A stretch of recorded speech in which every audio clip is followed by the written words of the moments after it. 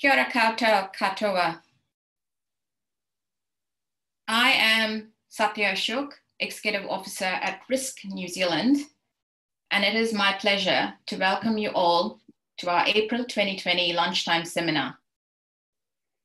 These are truly extraordinary times that we are living through. I hope all of you and your families are doing well and keeping safe in your respective bubbles. In light of the national lockdown, we have shifted our very popular lunchtime seminars entirely to webinar mode, and I thank you all for joining us today from the safety of your homes. Our lunchtime seminars run on the first Tuesday of most months, and they remain one of New Zealand's most popular events. Today's seminar will be our first one for 2020. I would like to thank and acknowledge the support of Risk New Zealand's partners who make this possible. Our premier partner, Marsh, our brand new crisis management partner, F24, our key lunchtime seminar partners, SAI Global and Safety Associates, and our lunchtime seminar supporters, which are our venues across the country, KPMG, Watercare, Navigators, Christchurch City Council, and PowerCo. Today's Risk New Zealand Lunchtime Seminar is being delivered only as a webinar. I would like to especially thank our speaker for today, Steve McCrone from Cornwall Strategic, for inviting us into his home for this seminar. But some would say that all of this uncertainty is par for the course for Steve. Steve's experience in bomb disposal in the New Zealand Army gave him a good understanding and a personal appreciation for decision-making under conditions of stress and uncertainty. Recognizing that traditional risk management theory is of limited use in fast-changing and highly complex environments, Steve has dedicated his career to seeking out and developing solutions for this issue. He has continued to build on his understanding of complexity theory, Kenevin, and its application to real-world problems. He was able to ground his theoretical knowledge through working with large corporations and government organizations as they face uncertain terms. Steve also teaches complexity management at the University of Auckland's Business School.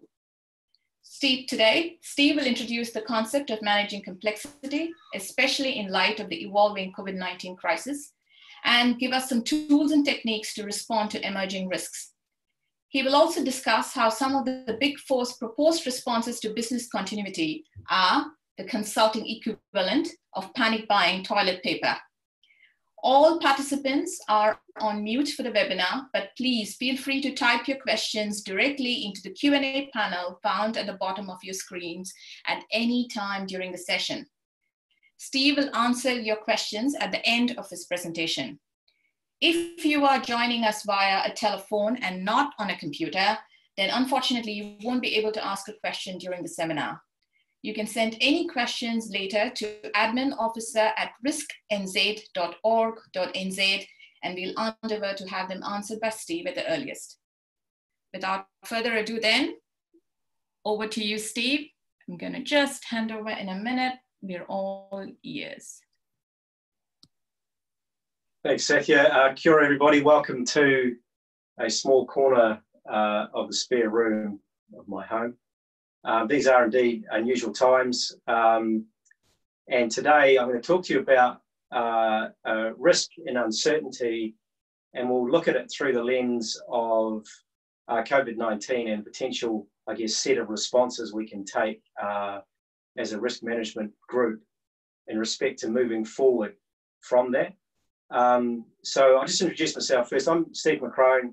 I run a small consultancy, hence I reserve the right to take a shot at the larger consultancies. I'm much nicer in person than I am when I'm talking. What we're going to do is I'm going to create a straw man of risk management, and then we're going to look at that through the lens of COVID-19, and we're going to think about how we move forward in a pragmatic way when really we don't know what the future is going to be like. So one of the things that we're tempted to do in times like this is try and predict how things are going to turn out in the future. People talk about the new normal, people talk about what's changed or what's changing. And I think there's going to be a lot of change, and most of that is things that we just simply can't foresee. I'm going to use as a framework the Cynefin framework, Cynefin. You can Google that. I imagine a few of you are probably doing or have done that recently. And what we do with the Cynefin framework is we use it to contextualize the situation before we act in it. And in my view, at the moment, then I think if we spend some time contextualizing our situation before we then go and do stuff, we'll actually be acting in a far more pragmatic and I guess valuable way. So I'll just start with Cynefin. I'll describe it, and then we'll talk about it in terms of risk. And please feel free to answer any questions. I'm not going to spend a lot of time. I do a 2-day course purely on the Cynefin model, but we won't have time for that today. So it's spelt Cynefin, Cynefin. It's a Welsh word.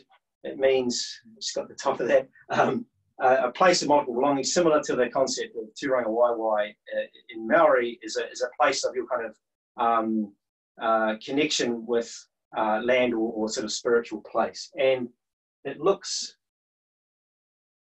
like this, should always be drawn freehand. I'll draw a nice big bold letters. We've gone old school on the whiteboard here. I'm hoping you can see that. And what it looks at is the context of a strategic situation. So some contexts are very clear. Excuse my handwriting. And things that are clear means that there's a direct and obvious relationship between cause and effect. So a good example is if you walk into a McDonald's and order a Big Mac, it should be very clear to you what you're going to get as a result of that interaction. It should be clear to the person who's making that burger what to do in respect to your request. Okay, so the founder of Cognitive Edge is our business partner, the developer of Cynefin, Dave Snowden. He talks about how to act when things are clear, and that is to, and I won't write it out in full, sense, categorize, respond. So you say, what's happening, what category or rule should I follow, and then what am I going to do in respect to that? As we move up here, we get more and more factors involved, and it's no longer clear to us how they interact. And we call these complicated.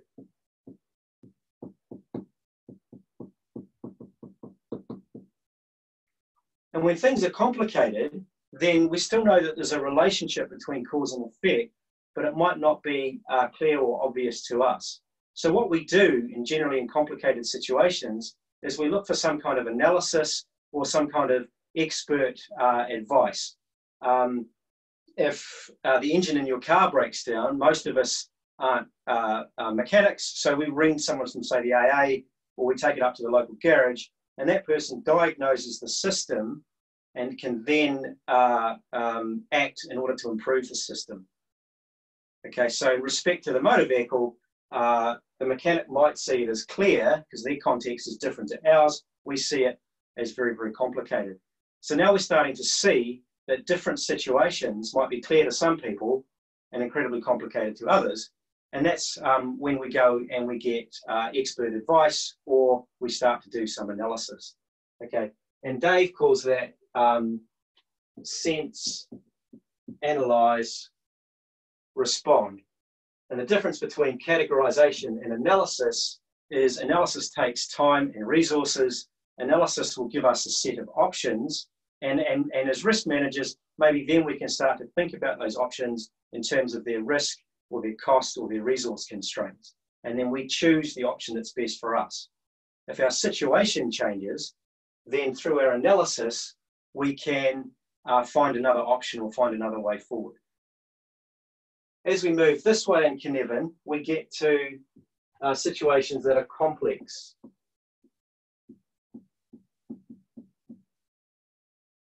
And in complexity, like complicated, there might be multiple factors involved, but oftentimes we don't know how many, and the relationship between those factors is certainly not clear to us, and we can't really work it out through analysis. What we get is a situation like if you've ever been invited to a party and you ask yourself, should I go or will I have a good time? Okay, you might have lots of information about that party, where it is, who else is invited, whether or not there's a theme, whether or not the bar's free or you've got to pay for your drinks. what sort of food there might be, what have other parties like this generally been like, but it's not enough information to let you know whether or not you're going to have a good time. Hopefully, a few months ago, most of us got invited when we were allowed out to a Christmas party, and you say to yourself, how do you have a good time at a party? Well, you go in, you mingle, you talk to people that you may have not talked to before, and your interaction with the people changes their experience, and their interaction with you will change your experience, hopefully for the better. But for those of us who have been to multiple parties, I grew up in Invercargill, that's not always the case. Some parties might devolve into a drunken brawl, others might end up having a really, really good time. So what we see in complex systems that we don't see in complicated is this idea of emergence. It's non-linear and it's constantly fluid. Okay, so here, when we talk about actions in the complex, we talk about probe, sense, respond. And a probe is a small action designed to understand the disposition or understand the way the system works. So if you come back to a business sense, then a probe might be releasing a prototype just to see how the market reacts. If they react well, we might launch into a full-scale product development. If they react poorly, we might shelve it, or we might learn from that and use that information to develop our next product. As we move back down this way, we're getting into good old-fashioned chaos. In chaos, there's no discernible link between cause and effect, or we don't have the computational ability to detect it. Okay, so in chaos, effectively anything can happen, and our ability to control the outcome is very, very limited. A lot of people talk about this COVID-19 situation as chaotic. I tend to disagree, and I'll tell you about that in a minute.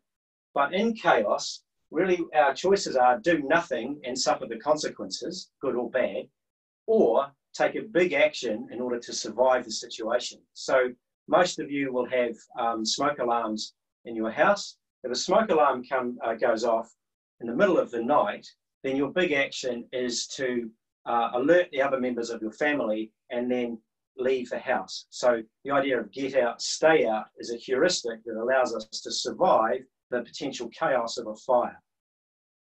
So in chaos, similar to complex, we act, sense, respond. And what I've done here is I've underlined the operative words in each of the domains, where here it's the categorization that matters, here it's the analysis that matters, here the probe matters, or the small experiment to find out the disposition of the system, and here the action matters. You'll either survive it or you won't. This, we're taking action to survive. In complex, we're taking action to understand, okay? Because you can get it wrong. If your first interaction at the party's not good, you're talking to someone who's boring, or someone who's clearly hasn't got much in common, or someone who's starting to get aggressive, or someone who's starting to get amorous, you might actually move on and talk to someone else. And we've all been in a situation where we've had to kind of rescue a friend from a conversation at a party, okay? So this framework gives us the contextual understanding of a situation, but it also gives us a guidance in how to act. Now, this part in the middle, the fifth domain of Cynefin, we used to call it disorder, but actually we can now call it confused. And when you're in a confused state, then generally you don't have enough information to be able to contextualize your position in respect to the strategic environment. So a lot of people have been talking about COVID-19 particularly as either a very complex or a chaotic situation. If you really think about it, actually this lockdown position that we're all in at the moment is actually a very stable and clear position. Okay, there are some very clear guidelines, rules, and in fact laws around how we can act in lockdown. Okay, if you treat COVID-19 as a medical issue, then it's becoming increasingly complicated. Some would argue complex, but what we have in a medical sense is we now have some information, some data, and some medical expertise that allows us to act accordingly. And we know, for instance, that we're going to need respirators if we have a certain number of cases in hospital. We know that certain ways of preventing COVID-19, such as hand washing, are better than others. Okay, we've got lots of options, but actually now we're starting to get some really good, clear medical advice on how to deal with the patients, how the disease is spread, et cetera, et cetera. Okay, the complex parts of COVID-19 are situations such as how are businesses going to respond, how and when are markets going to come back online, how and when are people going to react to having spent 4 weeks doing Zoom conferences, and then how will that impact their desire now to go and fly, like I used to regularly do, go and fly to Wellington for a meeting that might last 2 hours. My desire to do that might actually change as an emergent quality of doing this today. Okay, and then of course, in some situations we can treat the COVID-19 response as chaotic. If we were unfortunately in one of the jurisdictions where the medical systems become overwhelmed and we have to start triaging, or we have to start making big decisions about who we treat, or big decisions about moving away from the crisis, then we are in fact in chaos. So from a risk management perspective, we can think about context in the following way. When things are clear, then what we can do is have very, very clear response. So if a situation determines that we need a rule, then we can put a hard and fast rule in here. And a good example for risk management might be a financial threshold. I can't spend more than X many dollars as a manager until I seek permission from up the food chain. Okay, and these are quite rigid, so you're either following the rule or you're not. As we move up to the complicated, then this is of course the domain of experts. And from a risk management perspective, if we treat risk as identifying, evaluating, and prioritizing the effect of uncertainty, then actually that starts to sound like a very complicated analytical process. And a lot of the risk management models that I see don't actually get outside the complicated domain. But in times where we can actually determine the outcome that we want and we know our starting position, then this is the appropriate way to manage risk, is to identify, evaluate, prioritize. Okay, and what you end up with is a whole lot of, risk matrix kind of idea, or a Gaussian risk model, that sort of thing. Okay, and then what we can do is then prioritize our resources and evaluate the situation, and then we can have options on what we're going to do in terms of managing risks. So if you've got, say, a hospital, and you know how many beds you've got, how many patients are going to come in, and the types of ailments that they have, then you can take a very complicated risk modeling approach to managing that situation. One of the fundamental issues I have with risk management is generally when we manage risk in respect to complicated, then it's the analysis that gets privileged over actions or probes, which, as I said, is okay when you know what the future is going to be like, but it will actually constrain you when you don't know what the future is going to be like. So what I'm going to do now is I'm just going to explain risk management in respect to strategy, and then strategy in respect to how we move through this COVID-19 situation. So I'll just rub this out. I can redraw it or send you some notes. Okay, and now we'll talk about risk or strategy in the complicated.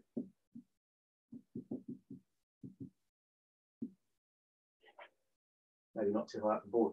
Okay, and if you think about, let's give you the quick 101 on strategy. In the complicated, we have change and we have time.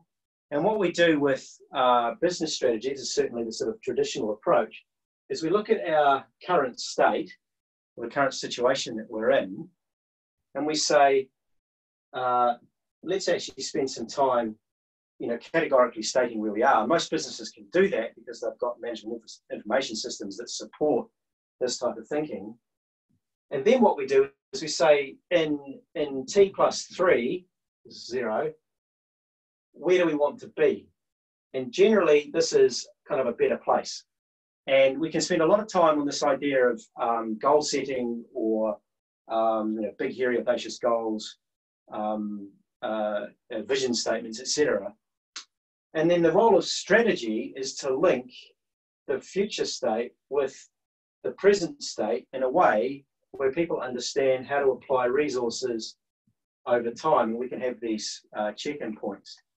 And then what we do oftentimes is we then go to the risk management profession and we say, okay, obviously you guys have input into the strategy, but when we think about risk management, we say, how do we manage the risks from moving from here to here?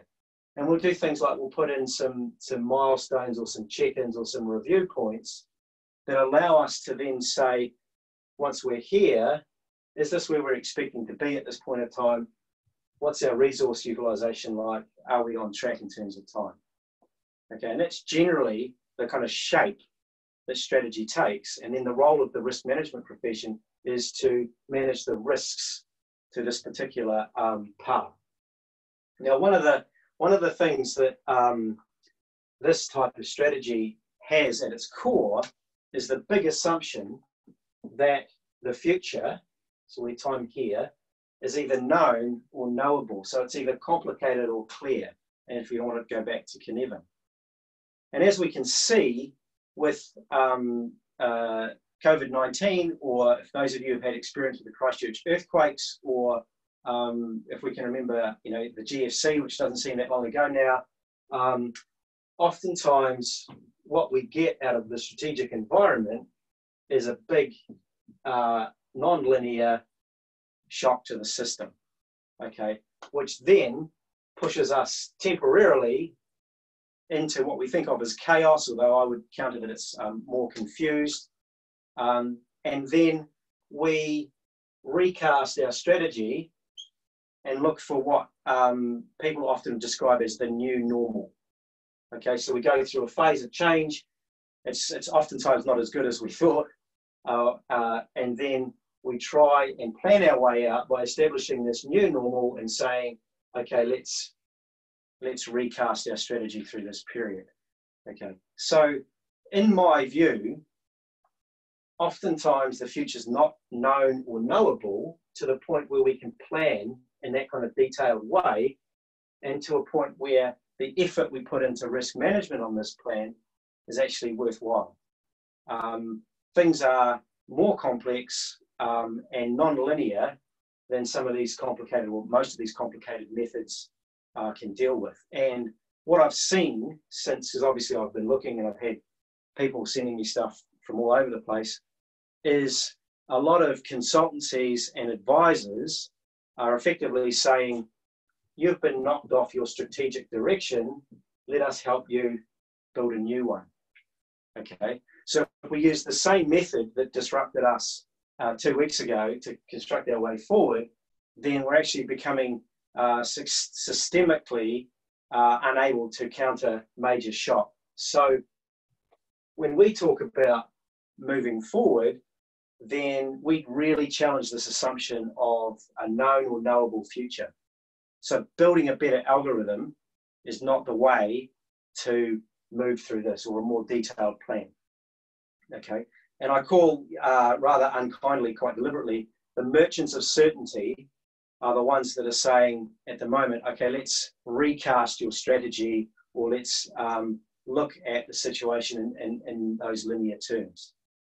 Okay, so what we talk about in terms of strategy is this idea that there's a big unknown here. We don't really know, particularly now, how the future is going to shape up. In fact is, we don't really know how our near-term future is going to shape up. Most of the time, we can take that for granted. We can extrapolate our current position into the future 3, 6, 12 months reasonably easily. Right now, there's a lot of organisations, and I guess some of them are listening to this podcast, that can't do this. So our methodology is, colloquially, we call it what to do when you don't know what to do. Okay, and this is it. So first of all, we disperse ourselves of the idea that the future is known or knowable. We now act here. And the first thing that we do in terms of business is what I call defending the break-even point. And I guess most organisations have already done that. If you haven't by now, then you're probably in a lot of trouble. And that is understand your cash flow, protect your revenue as much as you can, and lower your cost base as much as you can. And that can be very, very painful. What we see is the government trying to support organisations through that period. But by and large, we need some kind of financial platform in order to move forward. The second part of this is actually to say, you have the best strategy in the world. You can get the best strategy consultant in the world to come up and help you with this way forward, but your team need to be resilient. If we haven't got personal resilience, i.e. our ability to confront and deal with, we don't have to like it, but we have to be able to manage and move in very, very difficult circumstances. And again, there are lots of people who are in that position, particularly those who are on the front line, people who have recently lost their jobs, people who really don't know and what the future looks like. That can be quite unsettling for a lot of people. So making sure we've got resilience at a personal level is really, really important. You can't move forward without it. The second part of that is leadership. Our idea of leading an organisation or leading change has to change. And I'll talk about that last, but resilience and leadership are effectively the cornerstones of moving forward. If you haven't got those things, then you need to get them. You need to find a way to set that kind of that base. And then we can start thinking about strategy. And the more uncertainty we face, effectively the shorter our strategic horizon.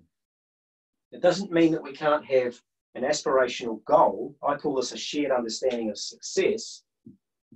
But the more uncertainty we face in the near term, the more ambiguous this needs to be. Because if it's too detailed or too specific, then we will almost certainly not achieve it. We can't set really detailed, specific future goals if we really don't know what the future is going to be like. Okay, so a shared understanding of success might be we want to be the #1 consultancy in New Zealand, or we want to sell more Pinot Gris than anybody else in the country, or something like that. It can be very aspirational, but the direction of travel or how you get there might not be, or it shouldn't be clear. Then what we do is we say, look at our feet. What is it about my situation right now that's actually working or has traction or has a light or an idea or a hypothesis or a way of moving forward? Okay, and then we take a small step. If the situation is extremely uncertain, just make your steps smaller, right? So then rather than developing a new product right now, we might develop a variation of an existing product. Rather than launching an entirely new service, we might bring a service and launch it digitally. Rather than launching a product with 15 features, let's find 3 and see if we can make it work.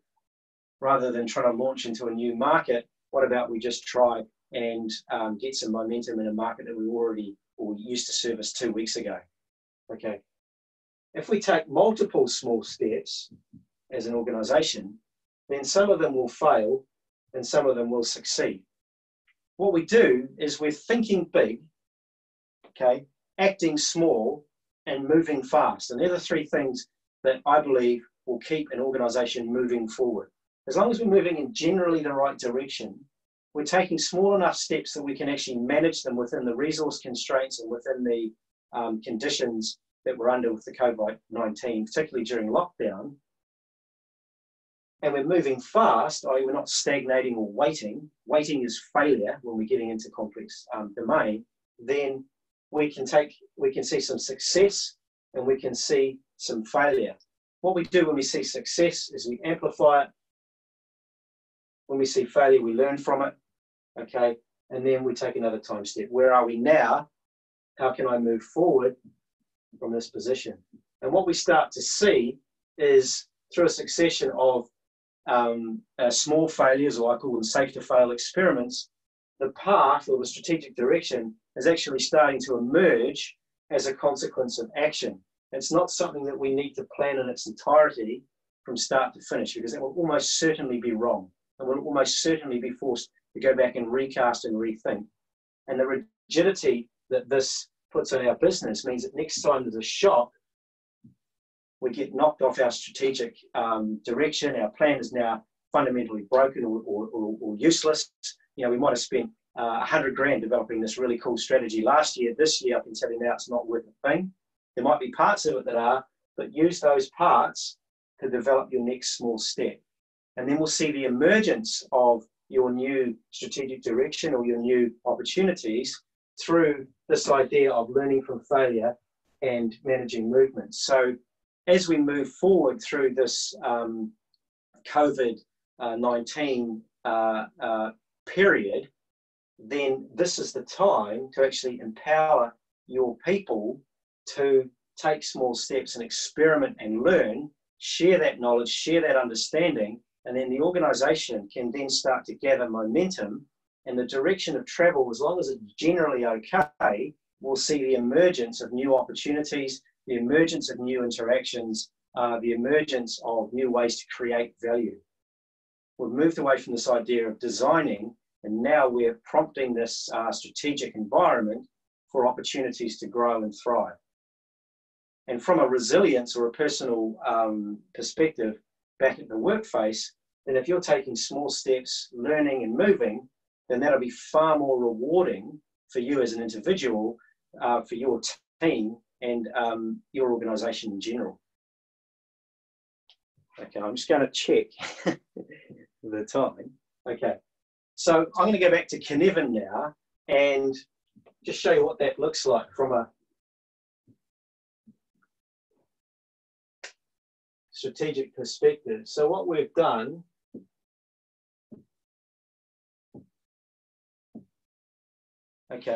is we're confused at the moment. So we're pushing up into complex and taking lots of small steps. And these are things we can manage, things we can do right now. So I call this the tomorrow morning test. Your way forward should start tomorrow morning. So in the back of my office, I've got a board that has a list of small steps that me and the team are taking to move forward.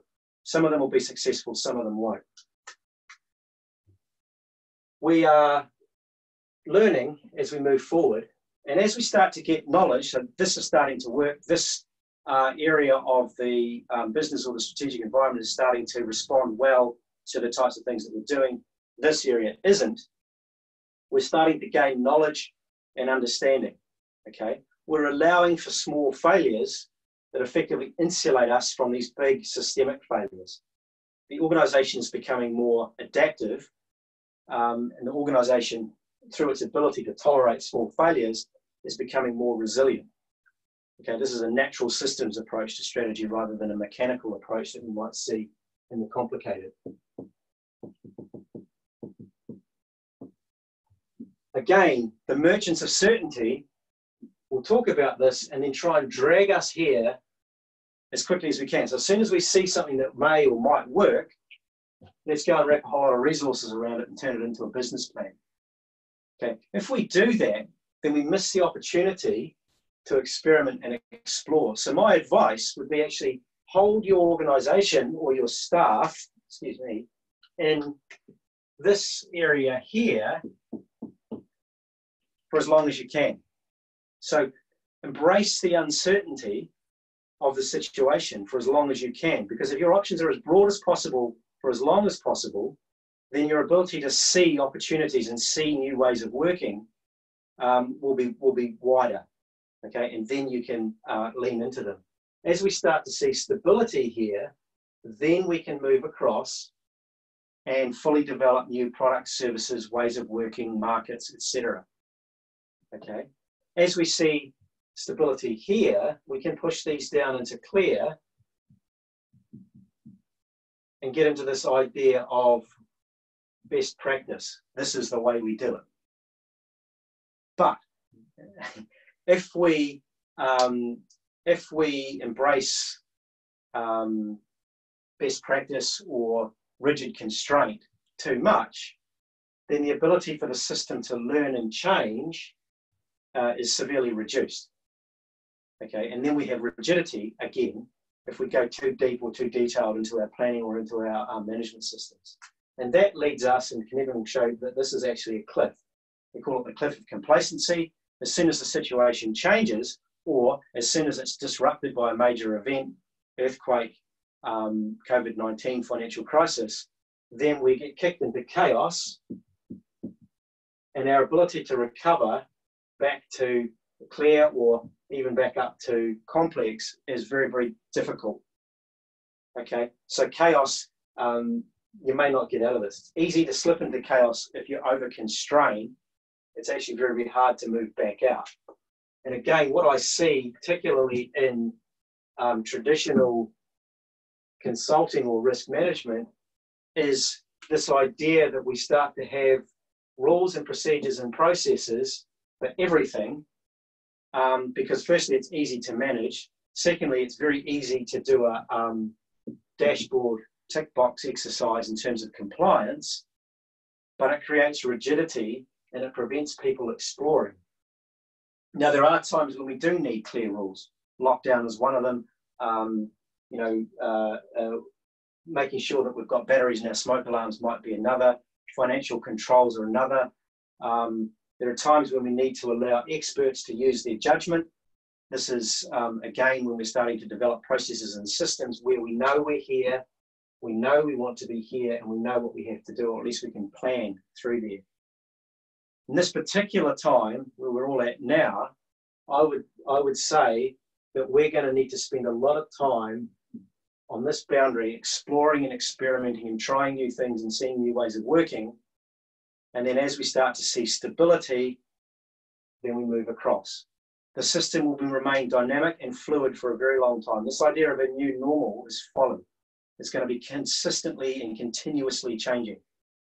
And if we start to be able to learn and experiment here, then we will find that once we get to the complicated, we will have far more resilient plans and far more resilient businesses because we've tested them here. But it also means if we get another shock to the system, we can repurpose this mode of operation. So strategy moving through the next period is more about how we move rather than what we do. What we do might change, what we do has to be fluid and adaptable, but our way of working should be rooted here for quite a long time. So we, at Cornwall, we call this detect, respond, and then exploit. So through this period, we're detecting opportunities to try something new, opportunities to move forward in a different way, opportunities to repurpose products and services. We respond to those with small, safe-to-fail experiments, or sometimes we call them test and learn, depending on the organization's ability to tolerate the F word for failure. And then exploitation in the sense that we are then co-creating value with our stakeholders, and this is exploiting the opportunity to create something new, not being exploitative. Okay, I'm going to stop talking now and take some questions. I see there's a few, so I'll just go and grab, excuse the clunky. How do you spell that, Knevin? That's easy, C-Y-N-E-F-I-N. I don't know, you can, I'll do it down the bottom. C-Y-N-E-F-I-N. Welsh word developed by a guy, Dave Snowden. I'm an accredited Knevin trainer, if it makes any difference to you guys. But just don't think about it as a categorical way of thinking about a situation. It's contextual. It's the important thing with Knevin. So context will change as we act.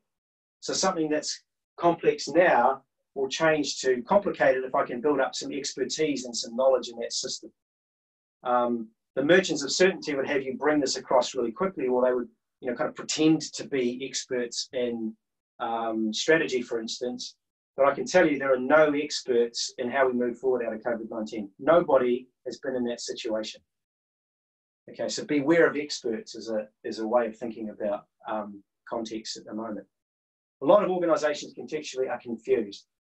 So if you think about think big, act small, move fast is a way of actually moving out of a confused state and moving it to complex. Okay, we don't want to move out of confused and do something massive here in the clear domain and end up back in chaos. Another question, would you think that smaller organisations are an advantage against larger ones in learning and moving faster? Larger ones typically have the risk of lapsing into older ways of doing things. I think that's absolutely true. It's kind of a bit of a trope that large organisations are rigid and that small organisations are adaptable. It's not necessarily true. Larger organisations have, if we go back to the complex, they have the resources to try multiple perspectives, try multiple things. Whereas small organisations generally have one main product or service, they can try variations within that, but they oftentimes are very constrained. And I would suggest right now, small organisations are very, very constrained. I mean, they're just simply resource constrained, and most of you be in that. So when we start thinking about moving, then we take a smaller steps if we're resource constrained. One of the things that holds large organisations back is firstly, and I'm trying to be nice because you know, like a middle-aged man standing here telling you about this, is the stale male pale idea of people who were educated in the 90s like I was and the early 2000s have really only learned one way of managing and governing organisations, and that's the good old-fashioned destination path.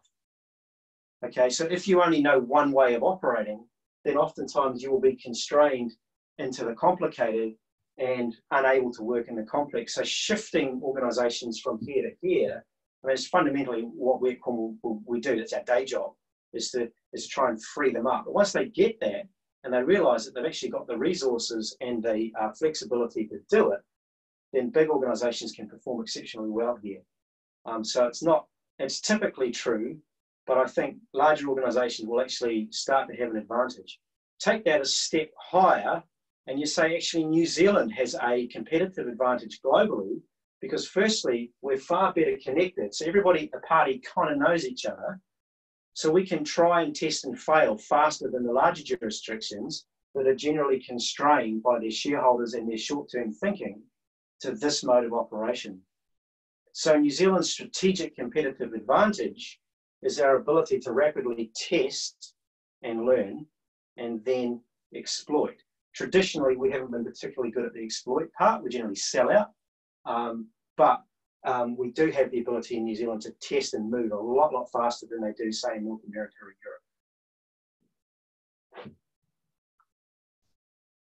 Europe. Okay. Large organisations in the midway of implementing a detailed strategy, should the strategy remain and take small steps to get back on track, or acknowledge now that the world and priorities have changed and scrap the strategy? I mean, obviously I'm tempted to say scrap the strategy. I don't think large detailed strategies have never been successful. I challenge anyone here to go back 5 years and pull out their strategy and say, this is where we're at. And tell me about whether or not they've foreseen, and take COVID-19 out of it, but whether they've foreseen all of the things that change along the way. My view is if your strategy here has a good vision statement or future goal, then use it. If it's got a good current state analysis, which it almost certainly will, then use it. The merchants of certainty love this current state analysis stuff, okay? And then rather than saying, how do we get from here to here, scrap that part of it and say, how do we move forward to maximize the evolutionary potential of our current state? And that question doesn't change. So we've got clients where we did strategy 3 months ago, and I've drawn their strategy as opposed to written it, and the strategy is up on the wall as a picture, and they still use it. It hasn't changed due to COVID-19 because it's a strategy about movement. It's not a strategy about the path and the destination. So take the good bits out of this, the vision statement, the current state analysis, and then say, how do I move forward to maximize the evolutionary potential, so my ability to allow for emergence from my current state? Okay, so don't scrap all the good work that you've done. That would be kind of silly. What stage would you use this as an organisation? At what stage would you use this as organisations are still in the thick of their response and parallel team working alongside response teams? Is there a parallel team working alongside response teams? Yeah. Again, I say go back to it. We need financial stability, or at least not so much stability, but at least we need to know our financial position, get our finances under control so we don't go broke. We need resilience. We need our leaders to understand that enabling action and managing the consequence of action is far more important than sticking to the plan or doing what you're told. Unbelievably, I've had a number of clients come to me in the last few days and say, one of the things that we've learned is that I've instructed my leaders to talk to every member of their team one-on-one via Zoom every day. And I said, surely it doesn't take a lockdown for you to realize that that's a good idea. It's always been a good idea. The more interactions you have, the more you understand what's happening right now, and the greater your ability to give people a way forward. Okay. What we have with confusion is once we sort ourselves out, then we can move. Once we start moving, we start doing things differently. And one of the things that we see coming out of chaotic situations or extremely complex situations is this idea of exaptation, where we take things that we used to do or old things and exact them for new purposes. Every time we do that, I would encourage you to make a note or record or share some of this stuff. And in a lot of organizations, if you've got the resources, you'll have a senior team managing the strategy or the way forward. Get some of your new guys to go and follow the senior team virtually or in reality and just start recording everything that they're learning. And then you can use that when things stabilize, use that to create more efficient and effective ways of working. There is so much opportunity now to learn that if we get too quickly to rigid strategy, or if we get rigid strategy at all, we're going to lose that. It feels like this is equally applicable to the public sector. Do you have any examples of practice in government? I've got lots of examples. Maybe we could grab us offline for that. I wrote the digital strategy for the Ministry of Health a couple of years ago using the complex systems approach. But one of the, I guess, issues with government agencies is they tend to, organisations in general are very risk averse. They generally come to here and then get too quickly to the clear. And this gives us a false sense of security. So with government, they are very, very risk averse mostly. And this idea of not knowing what the future is going to be like, or not being able to put a econometric model across change over time is actually quite unsettling, particularly, and I do bang heads with Treasury from time to time. Apologies if there's anyone from Treasury on the call, but Treasury love this idea of where are we now, where do we want to be in the future, what does the financial model or situation look like? In my view, particularly in the social good parts of government, then we need to take a more complex systems approach. Okay, we need to try and test and learn. And this concept of granularity means that in different contexts, different people will experience things in a different way. So think about everybody at the party. Some people are having a great time. Some people are bloody miserable. Most people are in the middle, where our systems, particularly in government, need to be able to accommodate those multiple perspectives. Yeah. So taking multiple perspectives is very hard for a government to do when they're implementing big, blunt policies. But certainly applicable for government. So if anyone wants to give me a shout about that, that's fine. What happens when the alert moves from 4, 3, 2 to 1? Is it wise for organisations to set a strategy on how business responds according to that? No. Again, if we think about when is the alert level going to move, then we're thinking about this idea of strategy or risk management as a predictive kind of science. So we're here, if the alert level suddenly drops, then we need to do this. If it suddenly rises, we need to do that. This idea of we succeed or fail or move forward or don't based on the alert level is quite constraining because we don't have control over that. Well, rather what I would do is actually the alert levels are actually very clear. 1, 2, 3, 4. We know what they are, we can read them and we can understand what we need to do. So have a contingency in your strategy around what we would do if it moves around, but give people the freedom to try stuff, okay, irrespective of the alert level. Because it might be that we go down to 2 for a few months, we get a spike in cases for some reason, and then we have to jump back to 4. Okay, your strategy needs to be able to accommodate that. We don't know if that'll happen or when it'll happen, but what we know is it might happen. So let's give people the ability to be agile and responsive if that's the case. Luckily for us, we're at level 4 now, so most of us are well prepared and rehearsed for doing what we're doing. I have noticed that every single big consulting firm is offering the miraculous solution for the business disruption that COVID-19 is causing each company firm. Do you think that organisations must ignore these offerings, or should BCP based on internal strengths and experience? If not, how can organisations select a good consulting firm that can help during the hard times? Thanks. Okay. So I'll tell you now, it's pretty hard to be objective. We're a small consulting firm, and I generally compete very vigorously with the large consulting firms. So I'll just get that out of the way first. When I talk about a consulting equivalent of panic buying toilet paper, it is exactly that. I have seen a lot of consulting firms, let's rub this out, take the BCP off the shelf, dust it off, change some of the language, and then sell it into businesses as a way forward.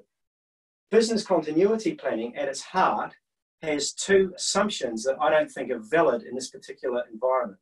Firstly, BCP assumes a local or regional disruption. Very seldom assumes a global disruption. Okay, so that makes this situation fundamentally more complex than a regional disruption, like, say, the Christchurch earthquake. It was very complex within Christchurch, but standing back and looking at it from a distance didn't seem as complex. And BCP meant if you could move out and then back in, that's okay, we can rebuild, we can repurpose assets. Right now, what we've got is a shift not only in our physical way of working, we've got a shift in global markets that will probably ripple and back and across the pond in numerous times. So if you come up with a plan today that takes the shape today, tomorrow, then the next time the ripple comes across and disrupts the business, then it's broken. So it's going to break about every, I don't know, week at the moment, and then 3 months, and then 6 months. So for instance, there will be every large organisation, every country, every jurisdiction in the world will be starting to challenge their concept or their supply chain in terms of its globalization. They'll be looking for supply chains for commodities, for access to resources that can withstand a national lockdown. That's going to fundamentally change the way pricing mechanisms work, the way logistics and freight it works, the way organisations think about risk from a financial and non-financial perspective. And as organisations and countries respond to that, then it will change the way organisations and countries respond. Being a small country, New Zealand is generally going to follow what happens overseas. So in that respect, if you've got a business continuity plan that has anchored some of these assumptions, then they have no right to be there. So the BCP model is broken. And what I'm seeing is people taking really old school traditional management thinking, wrapping it in new language, and then selling it into the market. What we need, if you're going to move forward, don't move forward with the constraints of the past. Actually, this is the time to create the agile, resilient organization you've always wanted. Okay, so dusting off the old ways is not the way forward. So thank you for giving me the opportunity to say that. I enjoyed it. Steve, my concerns relate to business levels of business acumen and ability to do as is required across cash cost customers. There is a great infra from NZT and MB, business associations to help. And thus, do you think that the risk on the future state is more a matter of insufficient collaboration or information and intelligence from trusted sources for business to then identify, analyse and respond? That's a big question. I think the crux of it is this, is when I talk about moving forward, then you move forward from your current condition with what you know at that time. If you've got access to information, if you've got access to resources, then use it, right? Go back to COVID-19. If you can test the population and work out where the disease is, then use that information. If you have access to market information or expertise or knowledge from NZT&E and MB, then use it and then make a more informed step at this point. Don't use it to make a better guess about what the future is going to be like. That'll shape up, but your question you should be asking right now is, does this give me information to enable me to move forward? In the absence of information, take a smaller step and try more things. So your ability to detect and respond to changing situation is directly linked to your ability to see it. So the only way to see it is to interact with it. And if you can get resources that allow you to do that, then do it. So don't, if you've got information or you've got knowledge or expertise, then this is the time to use it. So network more often, cast your net wider, talk to more people about more stuff would be, kind of a real layman's way of saying that. Have you worked in climate adaptation? No, not at all. I'm not a climate scientist, so if I want to know about that sort of stuff, I ask a climate scientist. I have worked in a lot in renewable energy. I ran a marine a tidal company in the UK, and we raised some funds for green energy and stuff, but no, sorry, not climate. That looks like the end of questions, and it's coming up, goodness me, just on 1:10. So unless there's any other questions, I'm happy to throw it back to you guys at Risk New Zealand. And thank you very much, Steve. I mean, it's always a good sign when you run a little over time with the questions. It just shows a really good presentation. Thank you very much for that. I think everybody learned quite a bit today. So thank you, Steve, once again for taking us into your home for the presentation today. Much appreciated. Just a shout out to our partners once again. Without them, this wouldn't be possible. Our premier partner, MASH, our crisis management partner, F24, our lunchtime seminar partners, SAI Global and Safety Associates, our lunchtime seminar supporters, which are our venues across the country, KPMG, Watercare, Navigatus, Christchurch City Council, and PowerCo. Thank you all once again for making the time to join us at April's lunchtime seminar. Remember, if you have more questions, you can send them over to us at adminofficer@risknz.org.nz. A recording of this webinar will be shared with you all soon. We will also be putting it up in the members area of the Risk New Zealand website. We intend to be back with more lunchtime seminars soon and look forward to welcoming you to more of these Risk NZ activities in the near future. Till then, take care, kia kaha.